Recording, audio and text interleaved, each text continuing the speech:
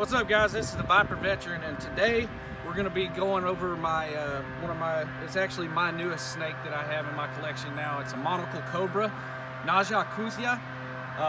This guy's actually a Formosa Island variant. They're a little different than the mainland, only in the fact that they're usually smaller. They don't get as large as the mainland monocled cobras. Where mainland will push 6 feet, these guys usually stay 4.5 feet or so.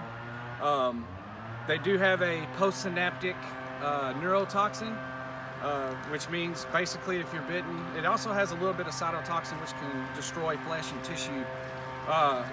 But what that means is when you're bitten, it starts shutting down your muscles, muscular paralysis. It can also cause breathing problems, cardio, all that stuff.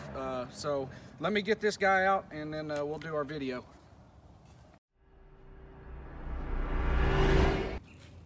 All right, guys, this is my monocled cobra, Formosa Island variant.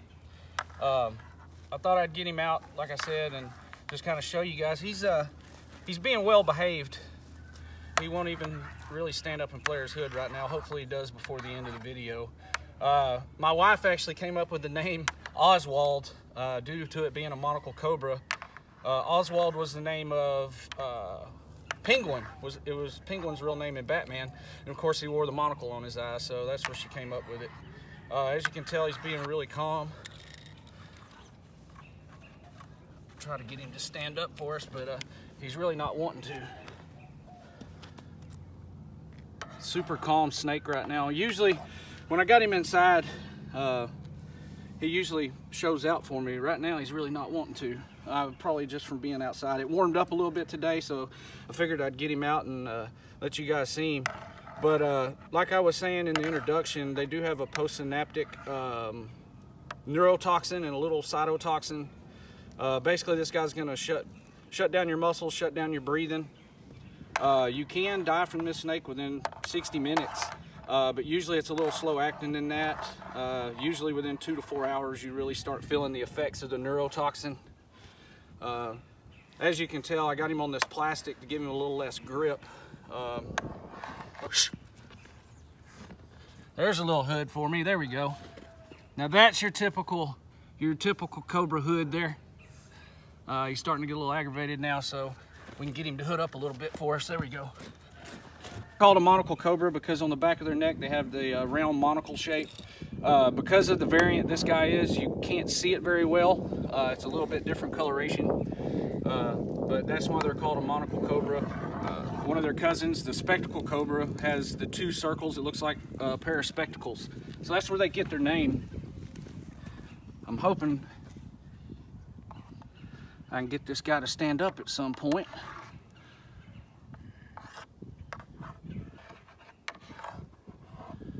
Get him back over here.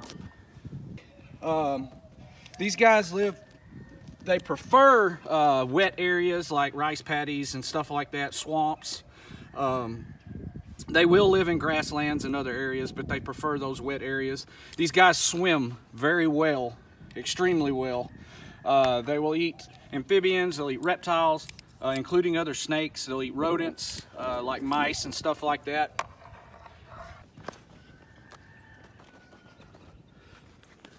Still nothing. He's standing up a little bit, not really flaring the hood,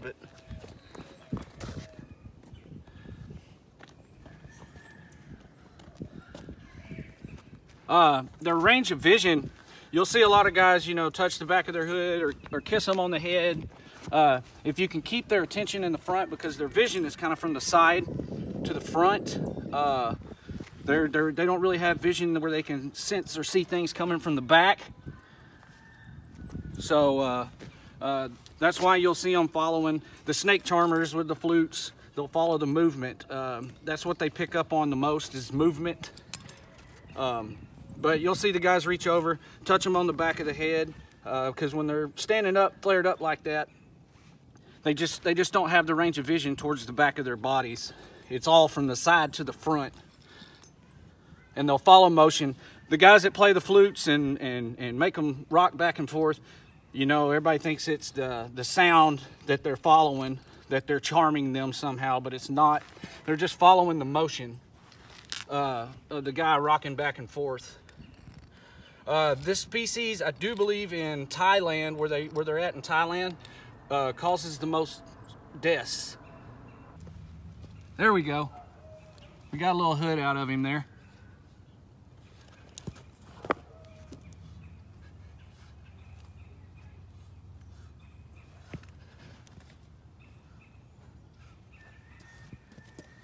Come on, buddy, hood up for me again.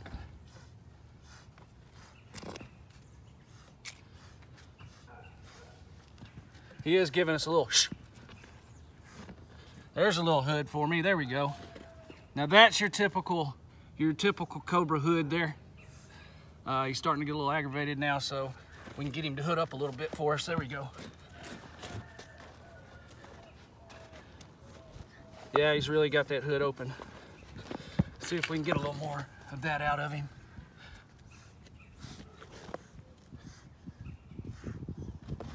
I don't know if you can hear it in the video, but he's hissing, which that's a threat display.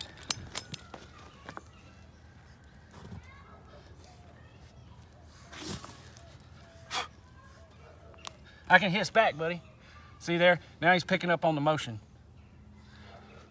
And that's the reason I can touch the back of his head, because he's watching what's in front of him. He can't really see what's going on behind him.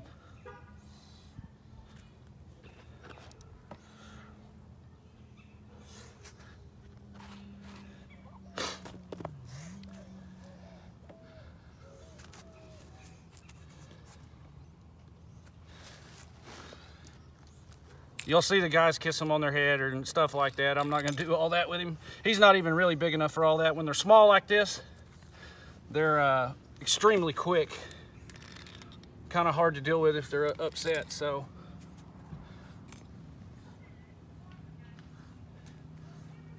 There we go. Got to flare up again.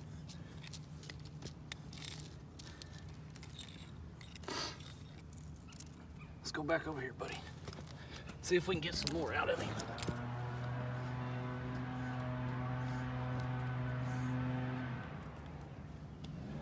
And there's that hood. A good hood right there.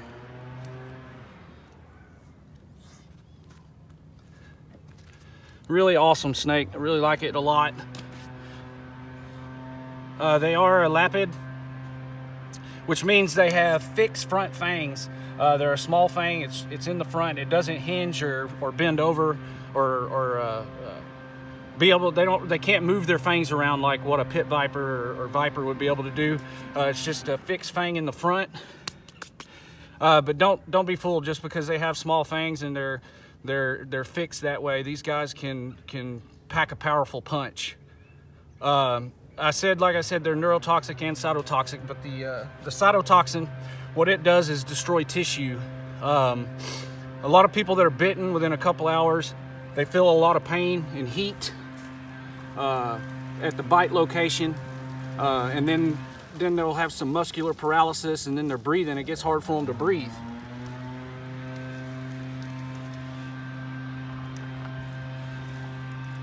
I'm just happy we got him finally flaring that hood for us a little bit. And as you can see, he's reluctant to bite. These guys really, they want to escape. It's usually when you get them cornered is when they're gonna fight. If there's not an escape route, they're gonna stand like this and they're gonna stand their ground.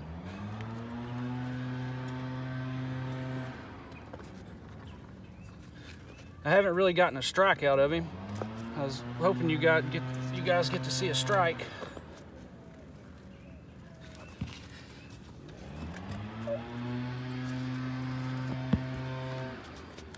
He's really starting to show out a little bit, and that's good. That's what I was hoping. As you can see, kind of see the front of the hood. Has some markings there. And this hood, the way they make this hood, it's a skin, kind of a looser skin there, and they have a modified rib, and they open the ribs, and that's when the hood flares.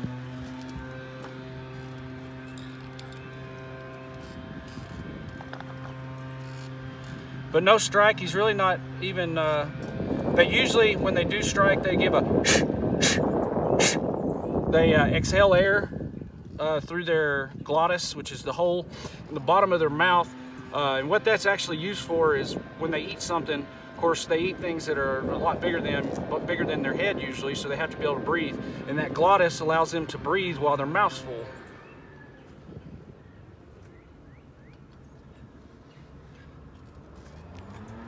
He's being a good boy for us. Good little fella here.